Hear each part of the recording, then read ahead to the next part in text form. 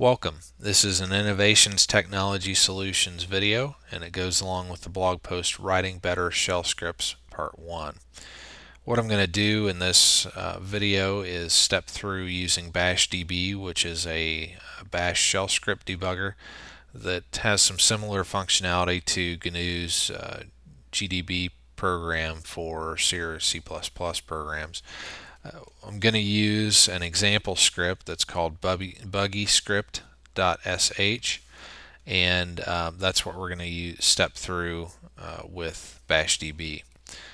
So in order to start buggyscript in BashDB, I just type BashDB, buggyscript.sh, and hit enter. See the license and copyright information here at the top, and we see an error, unexpected end of file. And typically this is an error that's caused by a construct not being closed out, like an if statement without a fee or a case statement without an ESAC. And we need to get that taken care of before BashDB is really gonna tell us too much. So I'll type quit. You can also use the letter Q to quit from BashDB. That puts me back at the command line. Gotta clear the screen here, and I'll do vim buggyscript to go in here, and I see that I've got an if statement without a fee down here at the bottom. So I'll go ahead and add the fee statement. I'll save and exit, and then I'm going to go back into BashDB again. Now we see that BashDB has come down here and it's told us exactly where we're at, which is it's given us the full path to our script, and it's told us what line we're on. We're on line number 8.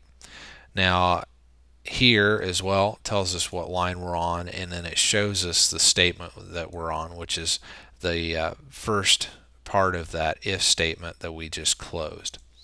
So to move to the next instruction, I'm going to type step, hit enter, and I get an error here. It says bracket dash Z command not found.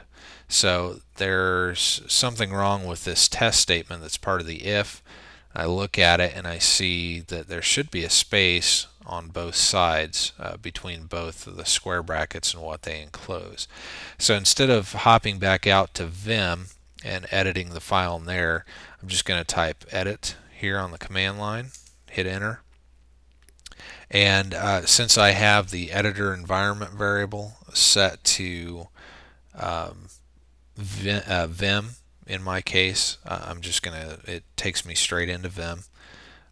I have to type visual to go to the normal mode that I want to edit in, and you notice that it looks just like a normal Vim session, because it is. You can treat it the same way, the same type of operations, everything. So come up here and I'll add the space and go ahead and save and exit, and it puts us right back at the BashDB prompt. What I need to do when you make an edit like that is you either need to type restart or use the capital R command, and that reloads your script and restarts it from the beginning. And this puts us right back at line 8 again. You can see that our change with our space here has been added. So I'm going to go ahead and step, and you can see we don't get that same command not found error anymore. What we do get is, as we come down here, is it shows us that we're in the same script. Of course, we're on line 13 now, and shows us the statement that's about to be executed. I'm not seeing any errors yet, so I'll go ahead and hit step. And after I execute step, I notice that there's a little bit of a problem here, because there's a blank right after the value is. There should be a numeric value or a string value right after that. So I'll go ahead and type edit again, and visual.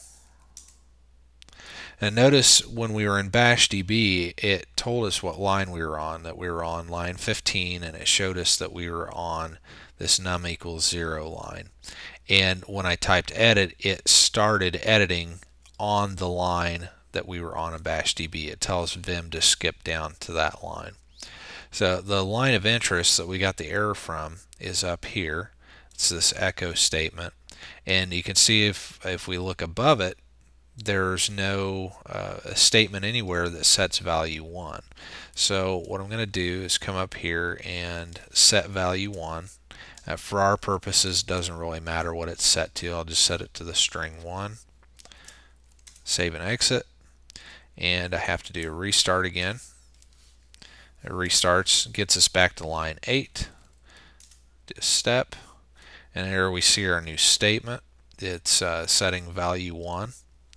I don't have any errors or anything, so I'll continue to step.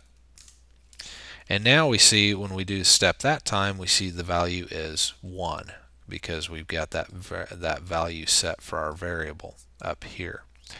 So now we're step down on num equals 0, which is setting the loop counter for our while loop. So I'll do step. And that's the first statement of our while loop is here with our loop counter variable num. So I'm just going to continue to step through this for a few iterations here. And notice that after I do this for a while, that the while loop isn't exiting. And I can't really see from the output of BashDB why that is. So what I'm going to do is go into edit again, and I scroll down here, and in order to find out kind of what's going on, I'm going to add an echo statement, echo $num, to show me what the value of that num variable is. So save and exit, do the normal restart thing, and step down through it. Everything still looks normal. We get to our while loop, and we get to the echo num statement. Here's what the statement that we've added. So I'll go ahead and do step, and we see that line outputs 0. Okay, so step, sleep 1, sleeps for a second. Step again. We can also, for step, you don't have to keep typing step each time. If you've already typed step, you can just hit enter and it will re-execute it. Get to echo $num again, and here's something kind of interesting, is that num has not been incremented. It's still 0. So as we're going through this loop, if num is always 0, it's never gonna reach a condition where it's not less than or equal to 10, so the loop will never exit. So I want to do another edit here,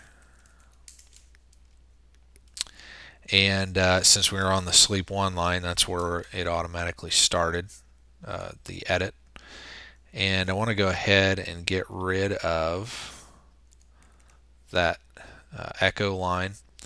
And since I want the num variable to increment, I'm going to go ahead and use arithmetic expansion here and say num equals $num plus 1, so that it adds 1 to num each time around the loop. And I'm going to go ahead and save and exit. Do a restart. And just continue stepping down through here, looking for problems.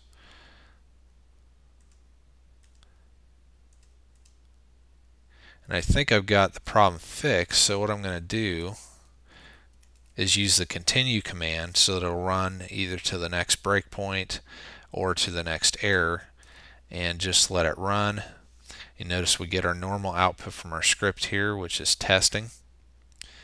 And once num reaches that value of where it's greater than 10, the script exits, and that's why you get this output here. Debug program terminated normally.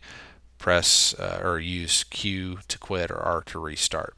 So we know that our program ran properly, the while loop condition was met, so it exited and our script exited. So, and with that actually fixes all the problems in our script.